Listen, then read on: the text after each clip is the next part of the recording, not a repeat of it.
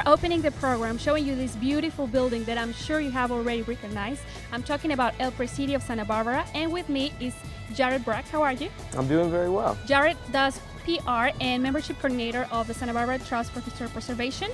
Yeah. I do understand that. That is correct. That is my title. Well, you know, that's a beautiful organization. They have so many things going on. Very good nonprofit for Santa Barbara. What's the mission of the nonprofit?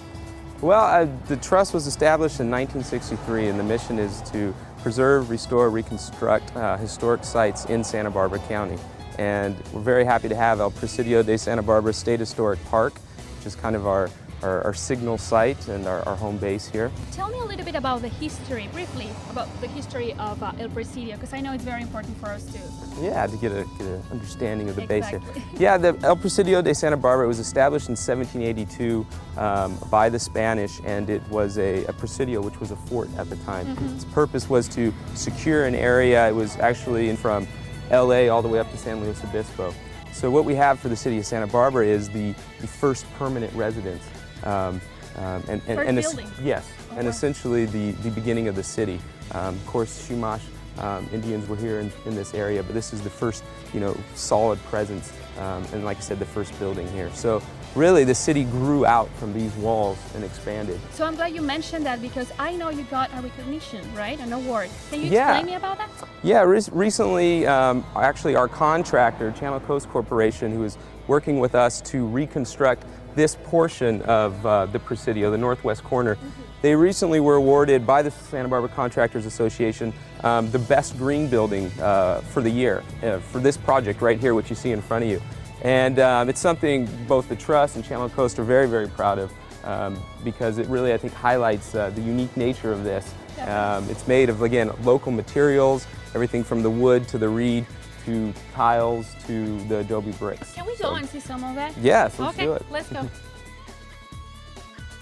This building it's sitting on the foundations of the original Presidio, so it's exactly where it was at the time. And what we've done from there on is try to stay as true as we can to the original materials and construction habits. Right away here. Yeah, this is amazing. This is reed that was harvested locally and used. This was something that was used at the time of when the Presidio was constructed, starting in 1782 up into 1790s. And it's just a great example of using natural resources. Exactly. And you can see the timber as well as harvested. Nails at the time were in short supply, so that's why you see the animal rawhide, which they actually used to tie things together. So that's amazing.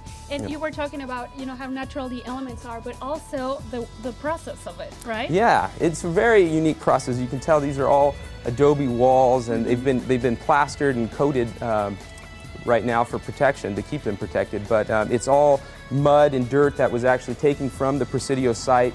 We add a few modern day things, a little oil to make them stand the test of time a little better, but the straw, the water, the mud, it's all original process that we continue. And this is still going. Yeah, and to complete this project, I mean, we're talking like 50,000 adobe bricks, so it's quite an undertaking, and it's steadily proceeding. So let's go and see inside a little. Yeah. Yeah, so you can see up in here, it's just absolutely beautiful work by Channel Coast. The beams, the wood logs, and the reeding.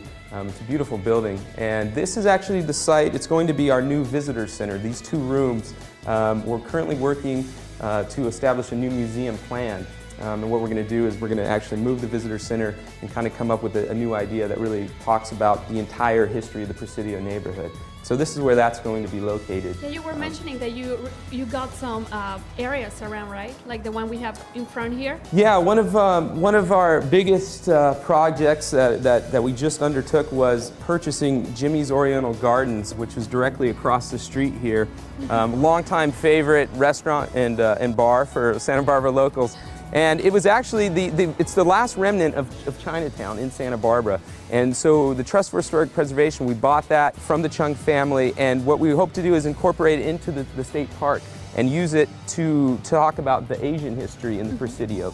Because like I said, it's very layered. We have everything from Native American to Spanish to Mexican to American to Chinese, and actually part of this was once Japanese town. So we're really, like I said, just kind of trying to capture the layered history of this very unique neighborhood in Santa Barbara. Definitely. That plus the Presidio Research Center, that's something else that is just another so much another wonderful project actually carried out with the help of Channel Coast Corporation. It's a 1920 studio art building. It's been restored. It's absolutely beautiful. It's free to use for the public. You can access photos, documents, take a look at some artifacts, and I encourage everybody to visit it. It's a wonderful thing to see. How can people help or volunteer?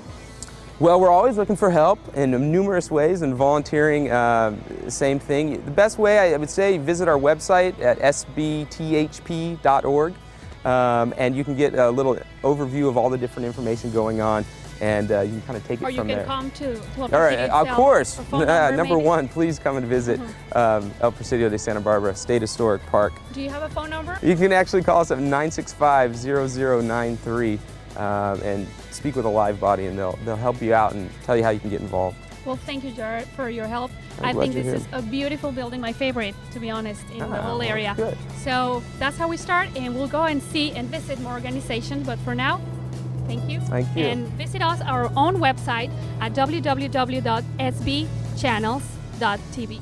For more information on the Nonprofit Spotlight, check our website at www.sbchannels.tv or call 963-3893. If you'd like your nonprofit featured in a future Nonprofit Spotlight, contact us at the information on your screen.